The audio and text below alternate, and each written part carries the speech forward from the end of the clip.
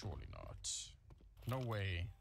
Glocks inside of the bomb site in a 2 versus 5 with almost nothing, well, nothing at all to work with. This should never be happening. You should lose this round every single time. Now, they are grouped up. I do like that part of it.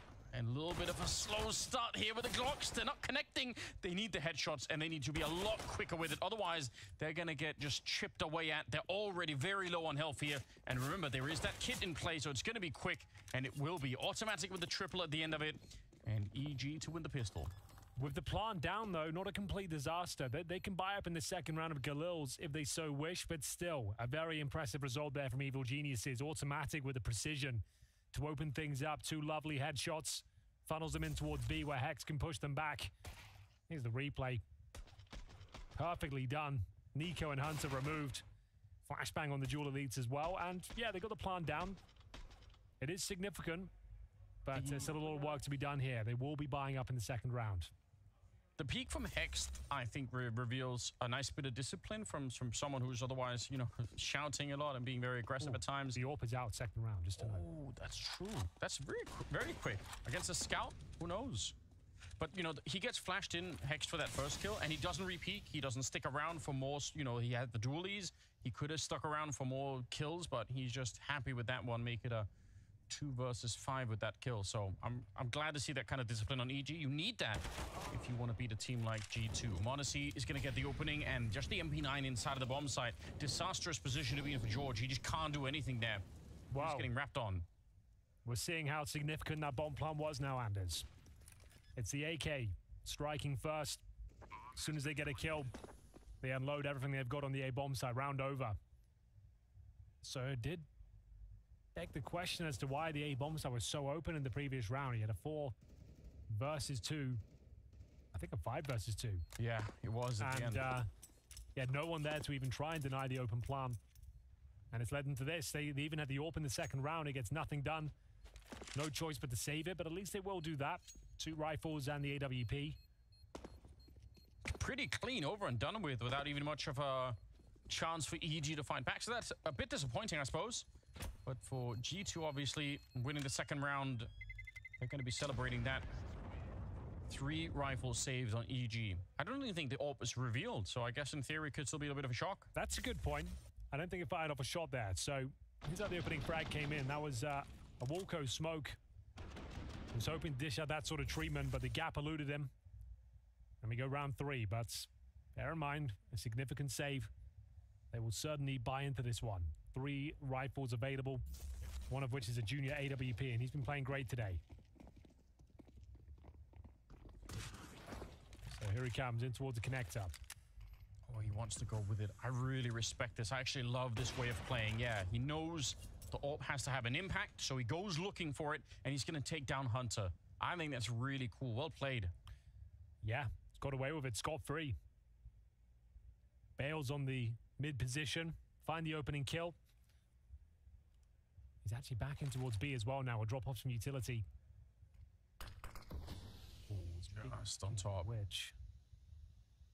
Yeah, he wants to come through that one. Deagle. And a 5-7 as the pistol's in play. 5-7 a bit up closer. Gonna find the kill on JKS. They're letting go this round. George with a headshot on Monacy.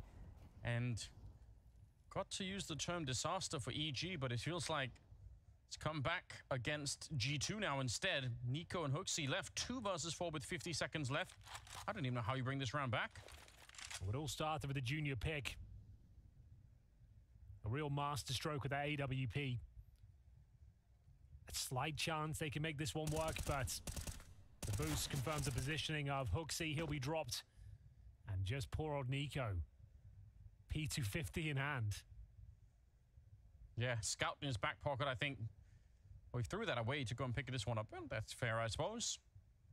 20 seconds. He's got the bomb, but there's no way, right? The element of surprise with this little time left, even that's not going to make a difference.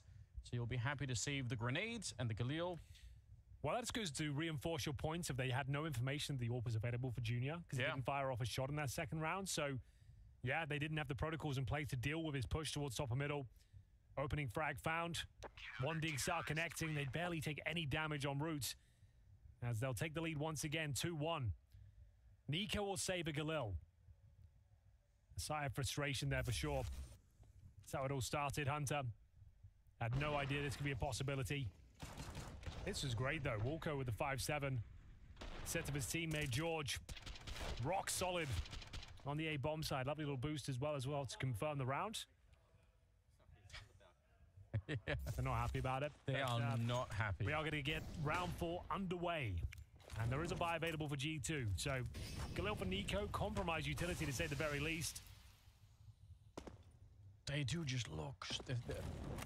I mean, even on the other maps, it just feels like there's not that much energy on this G2 team. As soon as anything goes away... I mean, we were joking about it even at the end of Inferno, which they were just outright winning. You still have this weird sense when you're watching them that they get frustrated very, very quickly. That they're not really enjoying the game. There's not a lot of celebration even when they're winning. It's just... It's hard to watch at the moment. 4th round here. And we'll see. EG definitely with the better buy overall. Looking at the grenades especially. But there is a chance for G2.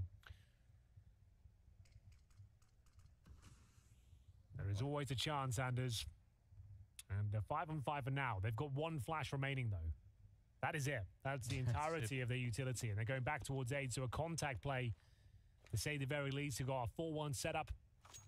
Monacy waiting to breach the connector. Walker up front. 3 CTs lying in wait here. It's going to be a brawl of a round. Yes, it will be. Up close, the nade landed way behind him. 2 kills, plenty enough, I think, for Walco to make sure they can just cement this defense. Oh, wait a minute. 24 seconds. They die very rapidly in the middle. Automatic and Hex, none of them could really find any kind of safe harbor. So maybe I spoke too soon. Niko gets grenaded down, but he's got a little bit of an avenue on top of the smoke. Got to be careful he doesn't get spammed down on the other side. Junior with the AWP, he's ready and waiting. He's got the right idea, but Niko, he's so quick. They lose Monacy and George. No kit. 10 seconds against Niko. I don't think it's going to happen here. He could have died then, and that might have been the only chance that George is going to be having. He picks up the AWP to find another one and eventually make it a quad kill. Niko doing it once again, Anders. 4 more kills.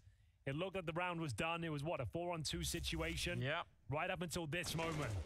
Niko striking with a double kill. That was a beautiful shot towards jungle as well. Picks up the AWP.